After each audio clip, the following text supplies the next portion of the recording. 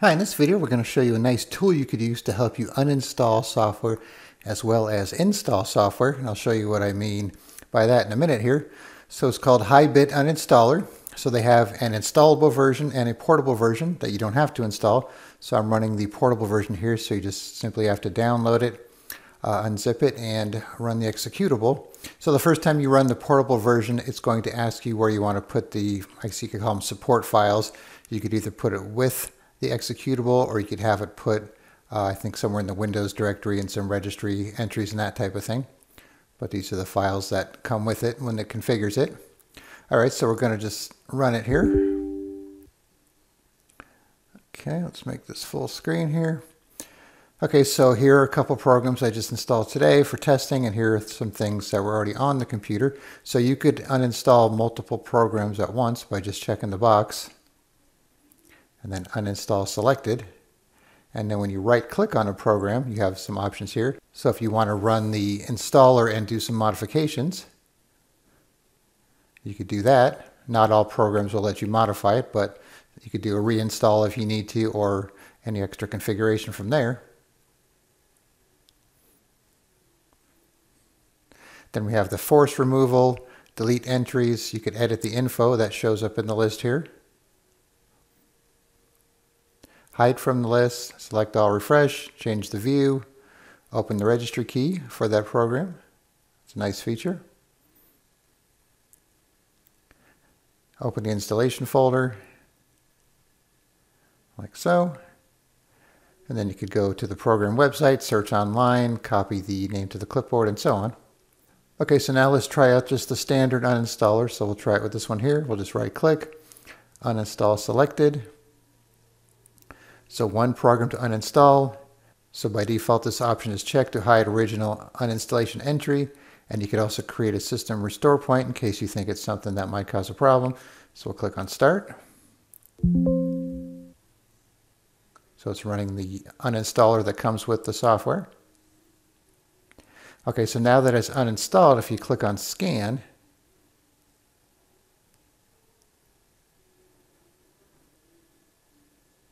so here are a bunch of registry entries and a couple entries in these folders here. And you could have it create a backup if you want first. Otherwise, you could just check the ones you want, click on finish, and it'll do this registry cleanup for you. And now it's out of the list. All right, so now let's try a force removal. So let's say the uninstaller is not working and you really want to get rid of it. We'll do a force removal. So you got to do a scan for this.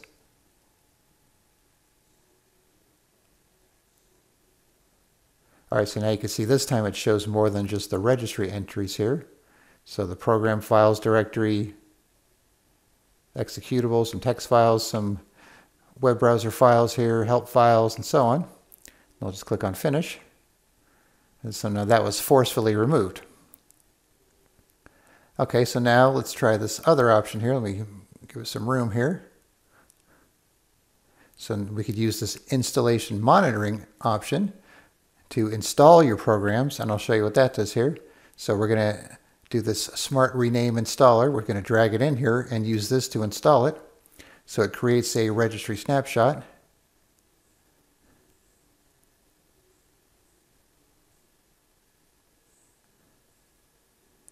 Okay, now it's going to start the installer here. And you can see it's starting the file folder monitoring and executing the setup file, which is what's going on right here. So we'll just install it like normal. Okay, so installation completed. So it stops the monitoring, creating a second registry snapshot and an installation log. Okay, so now we have our summary here, name of the program, how many files and folders and their size, how many registry entries, drivers, context menu items, shortcuts, and how long it took.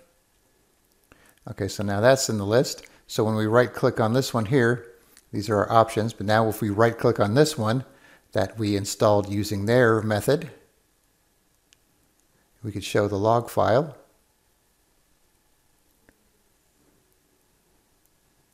Of what was done when it was installed, whereas for these, there is no show the log file.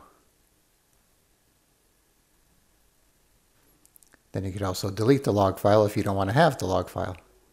So that's a nice feature to have. So it pretty much just monitors your installation, and if you need to remove it, it's going to do a better job of getting rid of everything that was associated with the program. All right, so now let's get rid of it. Okay, we'll click on Remove. And then we can have it scan again.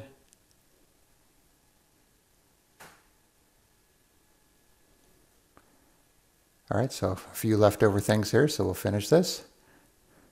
And now that's gone. And then up here you could change the color of your background. And if you want to make your own custom color, you could do that. Then we could also manage the Windows Store apps. Like so, if you want to remove some of these.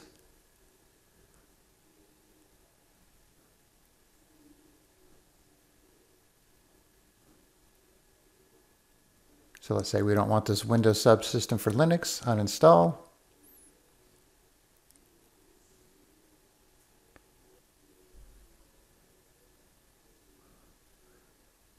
Okay, finish this off here. All right, so now that's gone. Then you could also search here as well and sort by date and so on. Then we could do the same thing for Windows updates. So it's only going to let you uninstall updates that Windows will let you uninstall. It's not going to let you remove anything that Windows wouldn't normally let you remove. Program Components Manager. You want to uninstall some of these. Browser Extension Manager for the different browsers. So a nice way to uninstall those. Registry Cleaner, you probably don't want to run. Usually not a need to do that, and sometimes you risk causing problems, so we're not going to run that. Junk Files Cleaner.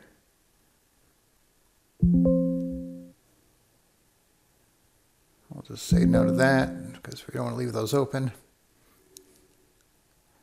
And so you can see there's a bunch of stuff here that you could clean up as well.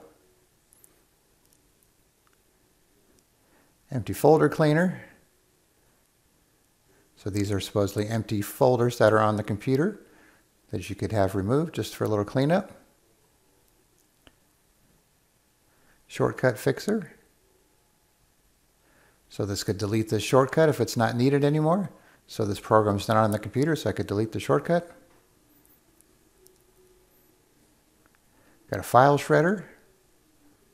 Let's say we're going to find a picture here. Say we don't want this restaurant picture. We could shred that, and there's some options here for how many passes. Shred it. All right, so that's gone. You could add the file shredder to the Send To menu, which is nice too.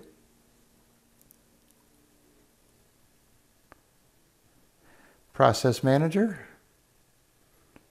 If you want to view your processes, kind of like Task Manager. Startup Manager, this is nice too, to see what's set to start with your computer. You could disable, delete, edit, uninstall, and so on. That's a nice feature. Service Manager, if you want to see your services.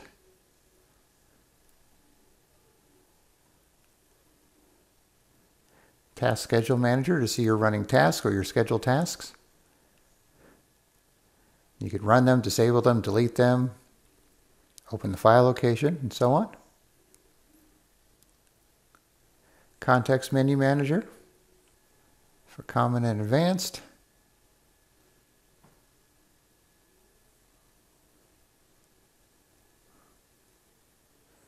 Then you have similar options when you right-click on those.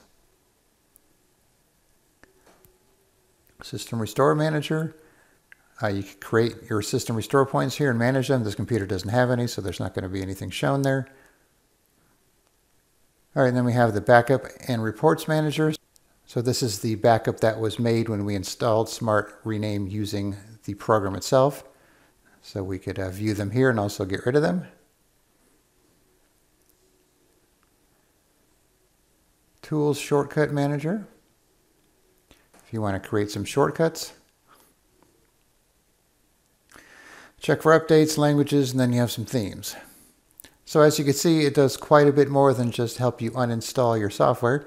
And the nice thing is that it's free to use. Another cool thing here too is that it shows you the uptime of this computer, shows you the specs of the computer, and so on. All right, so I will put a link in the description where you could download HiBit Uninstaller and you could try it out for yourself. All right, thanks for watching and be sure to subscribe.